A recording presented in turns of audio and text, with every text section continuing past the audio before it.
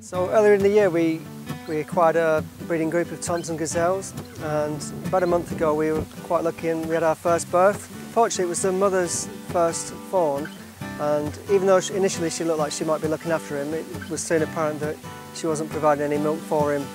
So that's when the keeping staff made the decision to step in. And there was a point where he was a bit touch and go, so hence his nickname became Lazarus, which is now abbreviated to Larry. And I'm quite happy to say that he did pull through, and now he's doing really well. Initially he needed quite a lot of attention and feeding around the clock, so it was more practical just to take him home for the first few days, because he was getting feeds at midnight, 3 in the morning, then 6 in the morning. So getting over the first 24-48 hour period was essential.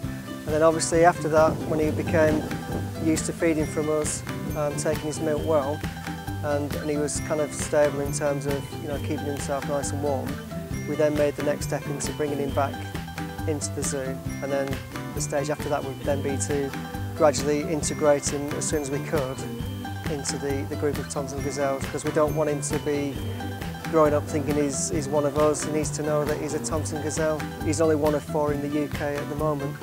So he is a real favourite amongst us. He's quite easy to look after in the first couple of weeks, but now he's becoming more of a gazelle.